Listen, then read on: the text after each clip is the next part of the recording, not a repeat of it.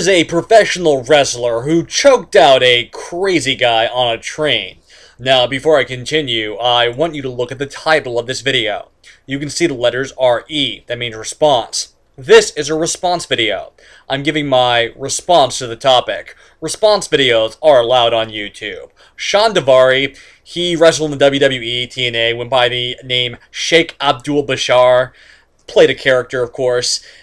He was on a train, and there was a guy on the train who was going absolutely nutter butters. He was threatening to kill everybody and all sorts of insanity. People were scared. Well, professional wrestler leapt into action and put a rear-naked chokehold on him and knocked him out. Apparently, he was so scared, the guy who was being choked out, that he, how shall I put this? He peed his pants, literally. That's not a joke. That's actually what happened.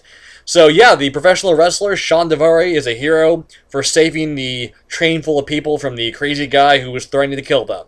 Way to go, Shawn Daivari. Way to go. You saved that train. Thanks for watching this video. I made this picture. No copyright material was used in this video.